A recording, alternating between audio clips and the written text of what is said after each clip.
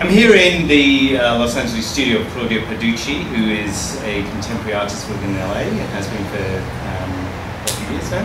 Forever. Thank you, Claudia, for agreeing to be interviewed today. And the very first question I have is, what was modernism? And what does it mean to you? Well, that's way too simple a question for a very, very broad term.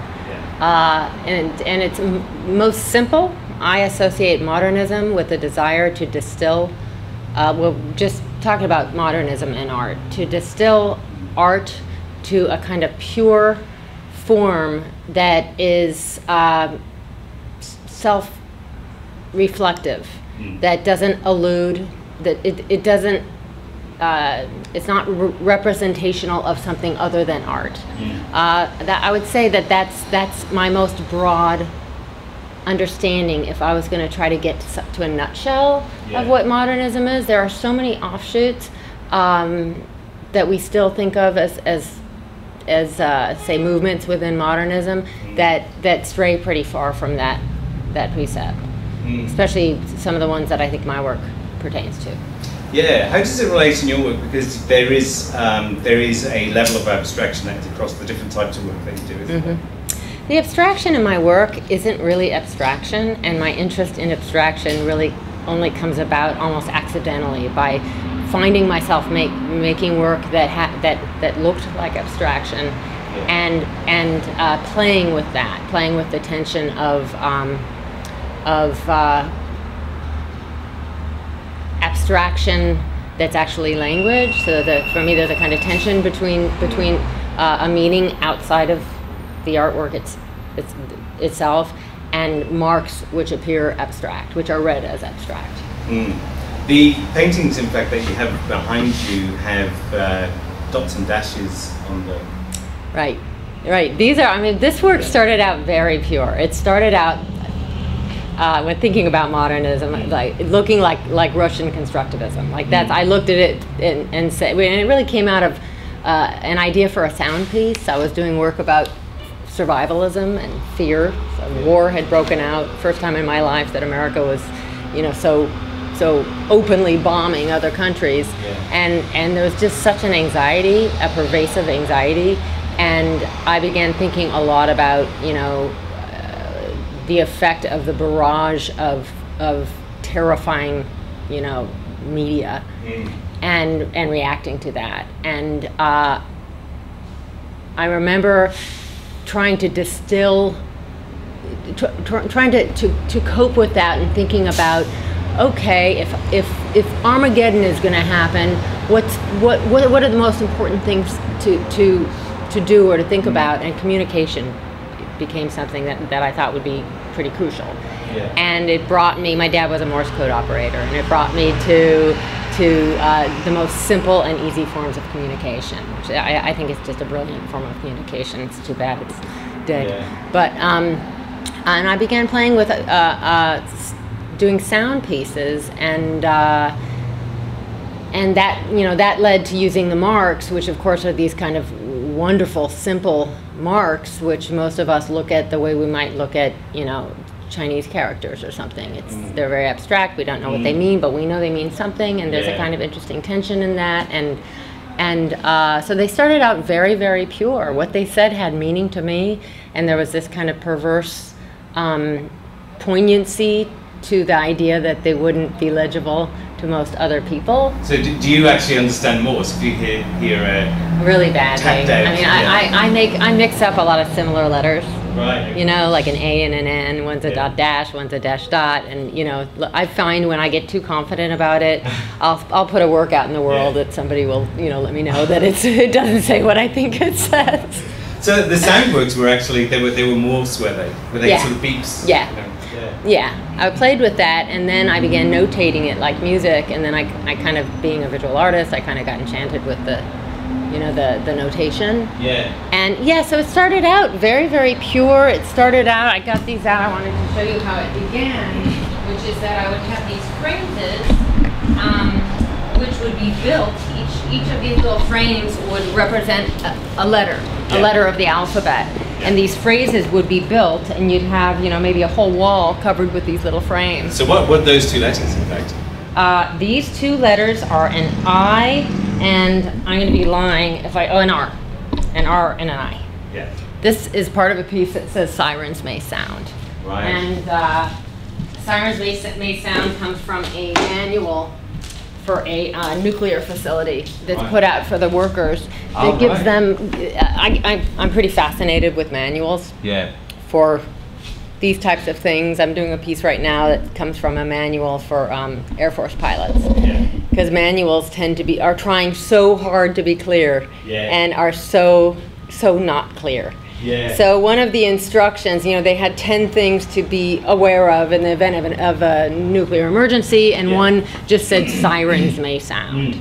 And I just thought, you know, take that out of context and think about, you know, the Greek, you know, sirens, and it just spoke to me. So these phrases often have enormous meaning to me, but are kind of obscure and cryptic for the viewer, I think.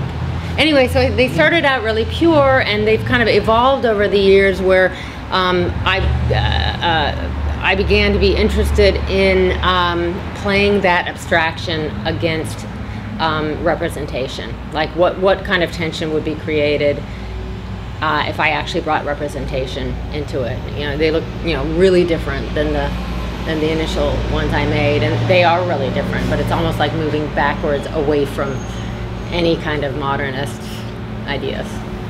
I was going to say also, it's interesting that you're talking about language and translation, really, and an abstracted form of language with Morse code. And when you do then translate that to canvas, like you said, it has that look of, you know, sort of Russian constructivist painting, right? Which couldn't be further from the sort of ideology. Yeah, and in many respects, you know, I think back to something like Elitsky's, you know, the beating the whites with the red wedge. Yeah, exactly. 1919, it was that work with the, you know, the red wedge attack and how it was a poster, wasn't it? It was actually meant to be. They were posters, and they were also messages. Yeah, absolutely. You know, there was a language element to them. Yeah. You know, especially the Russian constructivism. So much of it was sort of political posters, you know, and political ideology. It's you know, it's not as obscure a connection as, you know, when you really think about it. Yeah. And also, if I think about Kandinsky, his, you know, mine originated with sound that had meaning. Yeah. Right. His marks are all about sound. These marks are all about sound. To me, there's a strong sound element. One's association is, to me anyway, when I see Morse code, my association is the sound of Morse code before it's what is it saying. Yeah. You know. And it is a very musical sound, isn't it? Because it's rhythmic. Yeah.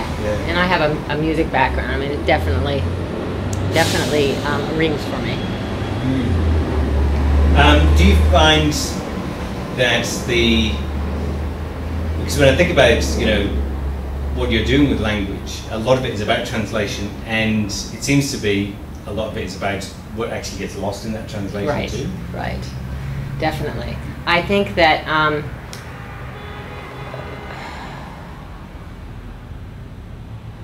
a lot of my work, I would have to say my work really, long before I was dealing with language, my interest was in language. I probably draw more from what I read. I read a lot. I read everything, you know, from novels to manuals to whatever, and I think it probably has more impact on my work even than looking does. I mean, I don't know that, but I know that you know, long before I was actually using language in my work, the work would come from language. You know, images would come from books, that kind of thing. What was the question? I'm sorry. I can't remember either. You were talking about lost in translation. This is something that from the moment I started making this work, I was so excited about getting to this kind of pure distilling the building blocks of language. Yeah. And I would always ask myself the question, how important is it to me that what I'm saying be understood? It's important when I'm doing it. I really care. Yeah. And yet, if people tell me they don't know what it says, I also don't really care. So I think I see humor in that loss, that, you know, mistranslation, the gap between, you know, the understanding that it's trying to say something and the inability to know what it's saying. Yeah. But I also see a kind of consistency in my interests in the anxieties connected with communication, the idea that when you most need language to work, you're most prone not to. You know, I think it's more interesting to me. You know, I like the cryptic. Yeah, it almost seems to, there seems to be almost a psychoanalytic kind of dimension to that, which is this idea, I suppose, that you know, the linguistic kind of collapses at those moments where you need it, right? And the visual kind of takes over because it's sort of pre-linguistic. Yeah. Kind of, yeah. You know, called psychoanalysis. Unconscious mind works in images, and yeah. You know, there's probably a bit of that. Yeah. Yeah. I'll tell you something else. Yes. Sorry, my brain's still spinning. Yeah, but speaking about, you know, language and communication and understanding, often what I find is we live in such a mediated environment now. We have so much language thrown at us all the time that it all, meaning just blends together and evaporates. And that's something that is really interesting to me. As for someone who cares so much about words and meaning, there's a kind of humor and poignancy and tragicness to the idea that we just have so many words around us, none of it has any meaning. You know, and I think that comes out a little bit in the work. Certainly when I install a show and there's so much language in it. Yeah. It tends to, you know, dissipate any kind of message. Yeah, I think when I think back to myself, you know, I was saying that I started off as a painter and then went into being a theorist. And I think one of the things that led me in that particular career direction was I wanted to say really clear things. Right. With my painting, and I couldn't. Yeah. And it was the interpretation that other people had of my work I found really frustrating. And I actually think, in hindsight now, that is actually the valuable thing that, you know, visual arts actually does, is create this multivalent. I left painting for a long time, and in fact, my practice today is, I happen to be painting right now, but it goes in. I tend to filter everything I can through painting. Like that will be a drawing, painting. That'll be the first place I try to do something. If it can't be done, you know, if I need it to be so clear that it can't be done with a painting, which tends to resist that type of meaning anyway, I'll make it some other way, you know, and it'll take me into, you know, just other kinds of objects. So painting is like your default. Yes, and what I found is that I abandoned painting for other mediums for quite some time, for about 4 or 5 years. What I found is that I missed that struggle. Like I actually find it's a struggle that never ends. It's a problem that can't be solved for me, which is that I just think too much, and I want to be literal, and painting isn't literal, you know. And so for me, it's kind of a challenge. I mean, every day it's thrilling. Can you just tell me a bit about what the Morse messages actually are in these, and how they relate to the images, if they have any clear relationship here? Yeah, I mean, it's hard with that, going back to when I started using words in the work. I was very interested when I began using the Morse code and how often, Morse code was often used in emergencies to say something very, very, very important that had to be understood. So language was reduced, you know, to saying something as simply as possible. And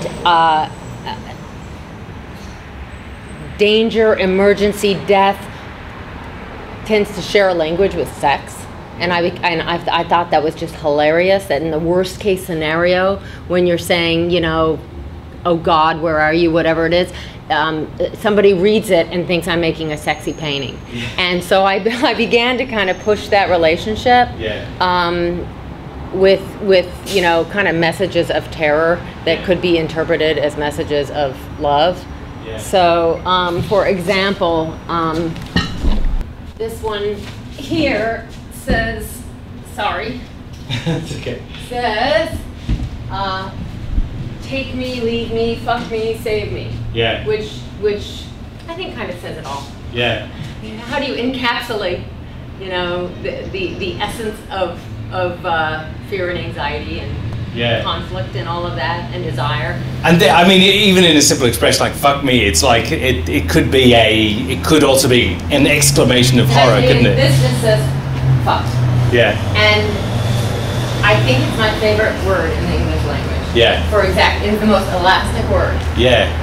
And the fact that you can't understand, and it begins to have a relationship to what's behind it. To be perfectly honest, that the fire images started out as a kind of a formal exercise where I was looking for an image to put behind this writing and to see formally what kind of interaction happened. And I feel as if, I mean, I picked an image of kind of a wildfire in a forest, and it was, you know, it was just a simple, almost kind of a simple placeholder for lack of a better term, the sublime, for something frightening and beautiful, and that has a lot of different kinds of connotations, from hearth to, you know, disaster. And I think because I wasn't looking for a complicated image with complicated meaning, and I just decided that'll do. Yeah. Fire does. There's no doubt that at this point the actual representation, the image behind the Morse code, for me is secondary, and it's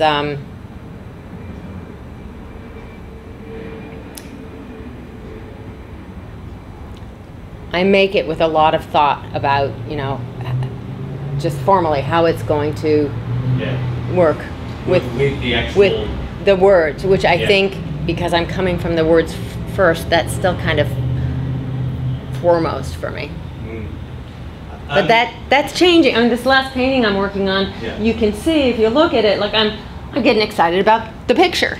You know, I'm beginning to play with how I paint the picture. You know, it's bound to happen. You know. In fact, just sitting here, I mean, because I have actually been slightly distracted looking at it, how the way you've done the sort of the wash with the red and the orange does look beautifully kind of fiery. And that's one of those little sort of formal technical exercises that you get into when you paint, I think. It just happens. You can't really avoid it. I find. You know, that I've been doing these very sort of clinical drawings for a long enough time that switching over to making, you know, more painterly paintings, I end up getting sucked into that. You know? Now, you mentioned something there also about the idea of the sublime, which I'm fascinated with as well, from an art historical point of view, but also how it's then articulated, particularly in images of war. There was a book I read recently called Art Power by Boris Groys, and he talks about the idea of how, when we think about the sublime, and I tend to think of, you know, scary animals, big landscapes, you know, JMW tuners, you know, Hannibal in the Alps and that kind of thing. But there is that element of the sublime that someone like Edmund Burke talks about that isn't often articulated through art, which is the idea of the political sublime. You know, which relates back to things like the terrors in 1793, when they were beheading people in France and Place de la Concorde. And so I think I can see certainly an overlap here with this language of the emergency, right, and of war seems to right deal with that notion of the political supply. Definitely, definitely. I think that I truly don't believe that political art is necessarily an effective activism. And so I resist making work that is overtly political. Yeah. You know, I don't come at it from that point of view, but I'm a news junkie, I'm a politics junkie, it fills my brain and it seeps into the work for sure. And certainly, to me, what's playing out in our world at the moment, and probably at any given time in history, is the political sublime, no doubt about it. You know, it's a kind of rubbernecking fear and fascination. Yeah. When you said when you made a reference back to America and, you know, going to war, was that the first Bush one? Yeah. Bush one. I remember where I was. I remember I was in art school at the time. I remember pulling my car over. We have gone to war. It was like this kind of radio statement. I remember the hair going up on my arms and this sense. A lot of the sort of warring activities, the Falklands, like the different things, hadn't really had that effect. This was like made a loud noise, and it felt to me like my first experience of my country aggressively, you know, being at war. It had a very strong impact on me. Yeah, I think back to the same time. I was just leaving high school at that point, but I remember because I was at an age where I might have been drafted if things had got that bad. Has been, you know, drafting in the UK, I think, since the 1950s. Yeah. But there was certainly that fear in the back of my mind, and I think that's similar as well. Me too. This thought of how is it going to affect me? I mean, I felt personally vulnerable. And this work really, initially, I was dealing with interested in that sense of vulnerability, you know, and the absurdity that seeps into the work and some of the language, I think, has to do with the fact that, you know, here in Southern California by the ocean, like, we couldn't be more distant from physically from these wars. Yeah. But you wouldn't know that by, you know, the way you're experiencing the sort of the media and whatnot. And this is, I think, one of the fascinating things, particularly, you know, more recently with the war on terror as well, that it is very much, it's a mediated war, so our experience of it, exactly. It's very geographically distant, isn't it? Exactly, yeah. Yeah, I'm really fascinated. I mean, it takes a long time for this stuff to filter into your work in a way that's legible. Like, you need some distance on it, I think, to understand, to draw a connection. But I know that just the whole Benghazi, the recent attack in Libya on the consulate, and all the protests that are going on, I find it fascinating that what we're seeing are these violent protests and these angry people, and then every once in a while they'll pan out and say, well, it's actually 200 people and the rest of the city is going about its business, and you're just like, you know, one feels a little manipulated. Yeah. I find it, I've come from Australia. Australia is I think no more or less insular than America is, really, in terms of its news. But I find it fascinating. I was watching the news this morning on CBS, and they had a world map, and it was stories from around the world, and four of the stories, 3 of them were from New York. The 4th one was from London. It was actually about something specifically to do with America, which I thought was quite interesting. I wonder who's producing the news we're digesting. It's fascinating. Because this is, I think, the wars that we have seen, you know, that America's been involved in the last 10 years have been very much fought in the media. In the media, absolutely. Absolutely. I mean, it was interesting. I had someone in my studio the other day, and in this particular work, I sort of play around with, you can see how I have that sort of you know, the clear Morse code things. I moved them around on the painting and whatnot, and I had some along the bottom. And somebody came in and they said, "Oh, it's TV. You know, you know, the media association is the, you know, the writing that goes along at the bottom of the TV," which wasn't, you know, what I thought about at all. But it was the very first thing that person thought about when they put together the idea of you know, language and image.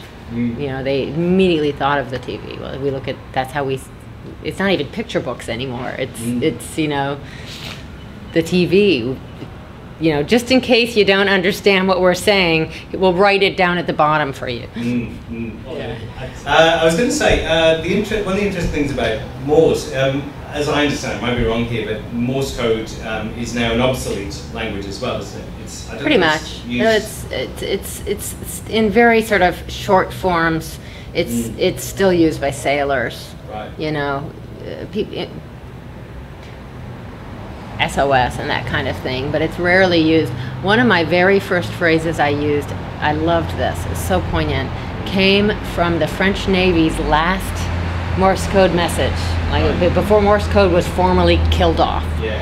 And it said, calling all, this is our last cry before our eternal silence. I was just like, that is so romantic. That's very French, isn't it? I know. I used it. I stole that, man. I moved it around. I just loved it because there is something incredibly. I mean, it's the death of an alphabet. It's not the death of a language, but there is something kind of tragic about. I mean, you could also say it's the birth of code as it's used today. It's essentially a binary system. You know.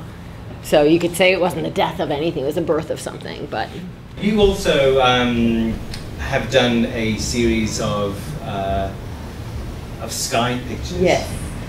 Tell me a bit about those. Well, we talk a little bit about wanting to be understood. Yeah. Those were really a reaction to... do you mind if I get up and... Okay. I'll follow you then. I think this came from that same calling all French statement. Yeah. But anyway, I had done the Morse code kind of cinematically, like movie credits, exactly. And suddenly they were floating in atmosphere, and it became, you know, like a skyscape. Yeah. And I began thinking about the ground for the Morse code that way, like the way the words were kind of evaporating in the air, going off into the atmosphere. And people kept asking me what they meant.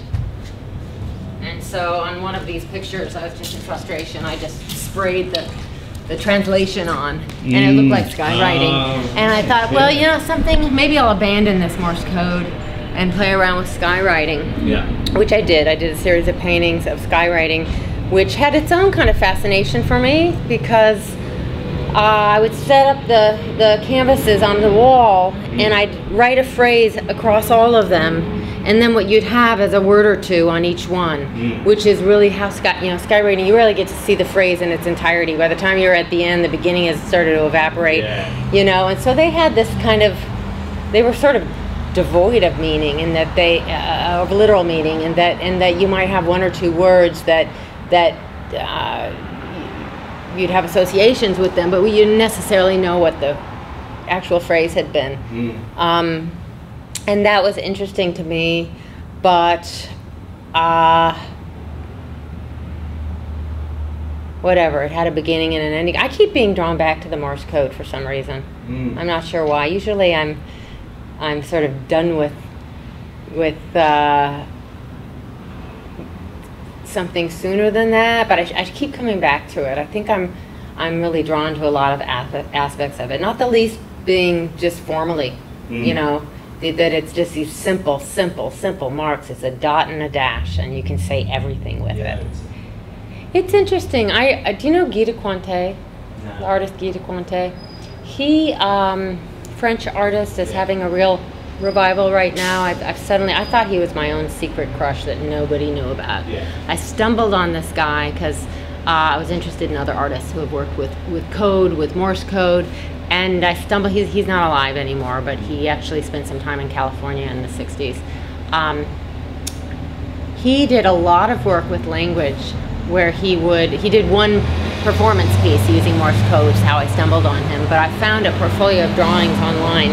He did a lot of work where he played with the shape of letters, a lot of work where the letters were written like mirror writing, you know, where words were written backwards, and the phrases were very mundane and personal, you know, having to do with like the day he was having or whatever. That wasn't what the work was about. Clearly, like me, he got caught up in the aesthetics of it, the idea of what is the meaning behind the literal meaning. Yeah. You know, I mean, it's led me into an interest in idioms. I mean, this piece there with the silver leaf comes from a German idiom, which it says, well, that particular piece says, "Tell me where the dog lies buried," which is a German phrase. Which I mean, idioms are wonderful because if you don't speak that language, if you don't really live that language, they can't be translated literally. But it's basically like, you know, where is the source of the problem? You know, where's the needle in the haystack kind of thing.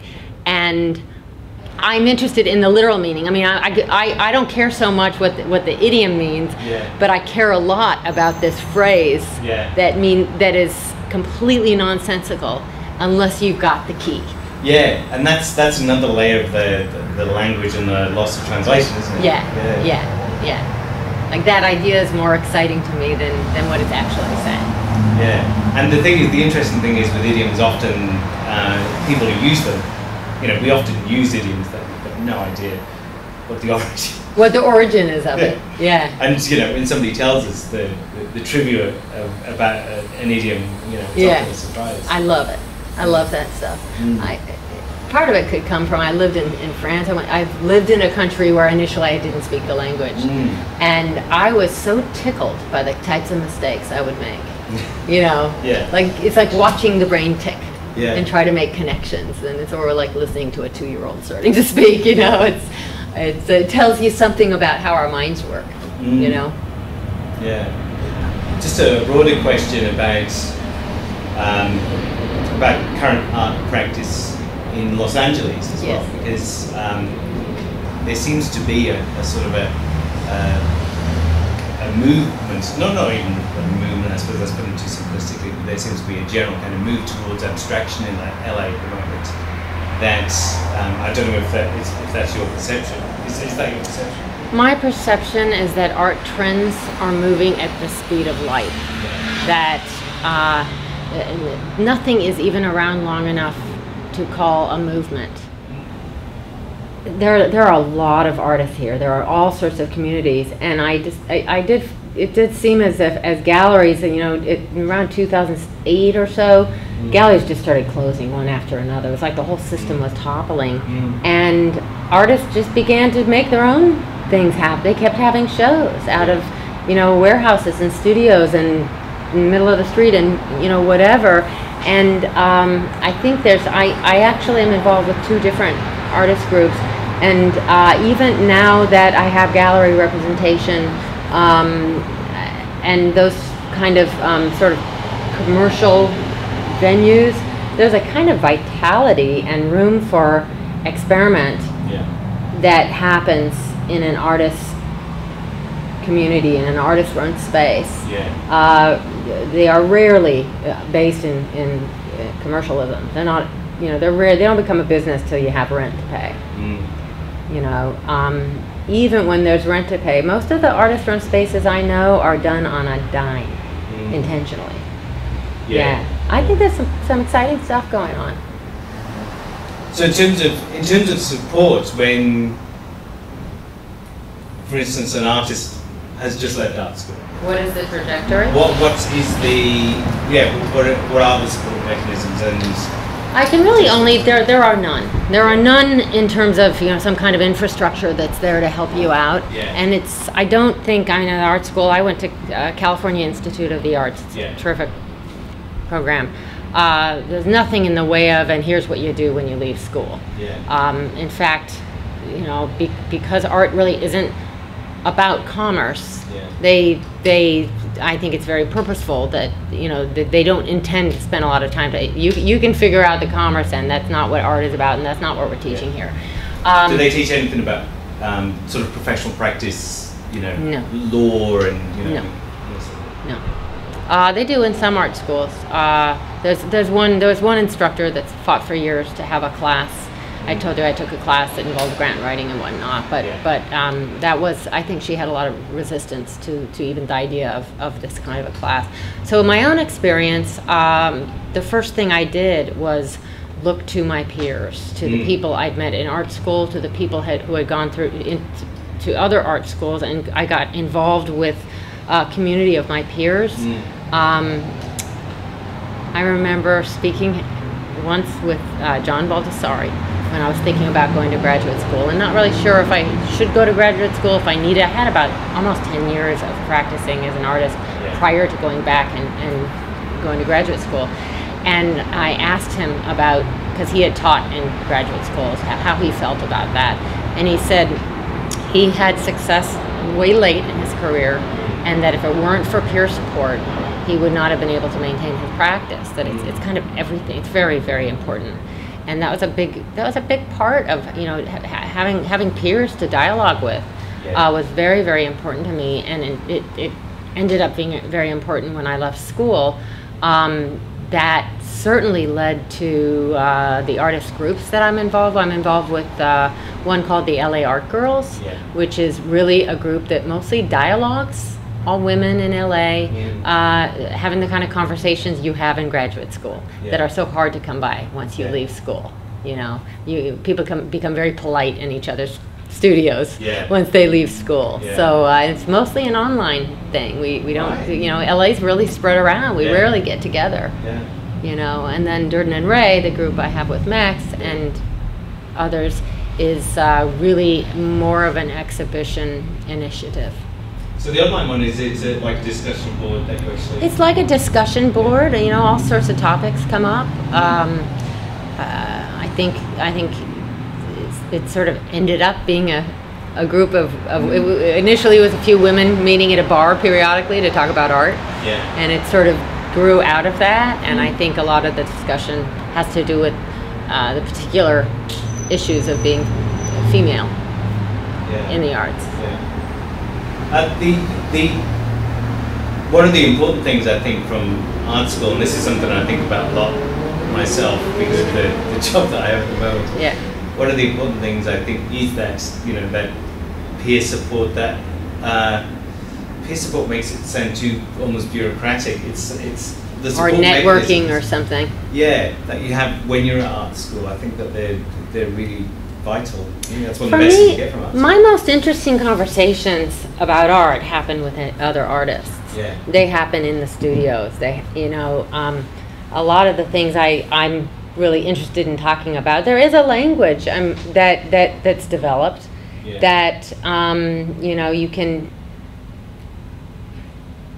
you share a language, and you're able to talk, and even it's very important when you're down, and it's very important when you're up, and for me it's great to see how many people sort of soldier on in what isn't necessarily the most lucrative pursuit. Do you find that there's over the years a sort of a fairly high attrition rate, really, with your peers, for instance? Not as high as I thought there would be. That's right. I really thought, I remember in graduate school asking my dean, what do these people do when they get out of school? I felt as if I saw a lot of undergraduates in the program, and I looked at them and I just thought, they were young, or maybe 22 years old. They're not all going to be artists. and he said, you know, they're not all artists, but they tend to do interesting things. You know,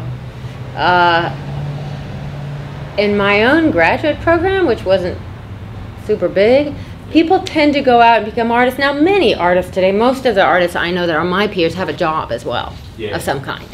You know, I don't know that many artists of my generation that can afford to, that live off their work, 100%. I mean, there was a time when I was younger where I would remember being told by galleries they wouldn't touch someone who had a real job. Like, that implied a lack of seriousness. Right. But that's just not feasible for me. No, that's just reality. Okay. Well, anyway, I talked to you a little bit about where you know, when language first started showing up in my work. This was when I was working on kind of a survivalist ideas, and I decided to make. I went onto survivalist websites, and I was just inundated with the amount of supplies, with all the different things one could buy to be ready for the big disaster. And so I decided to make a survival manual, and it started out where I was.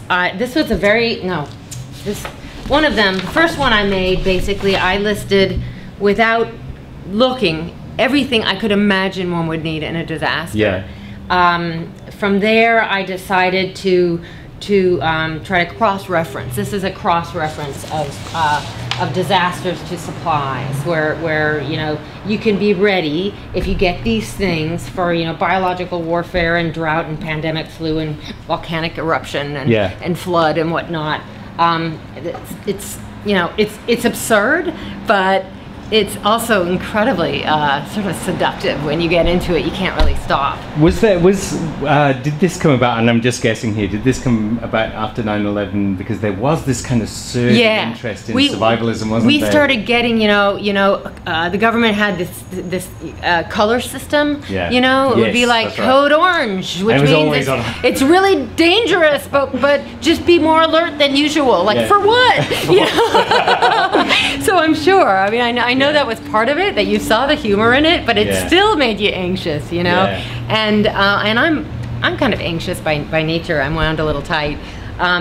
This piece isn't so much how to, but I was thinking about defensive walls. Like, that's one of the things people do, is they build walls to keep the danger out. And I started looking up defensive walls around the world, and I decided to make a list of every defensive wall currently still standing in the world. And that's what this list is.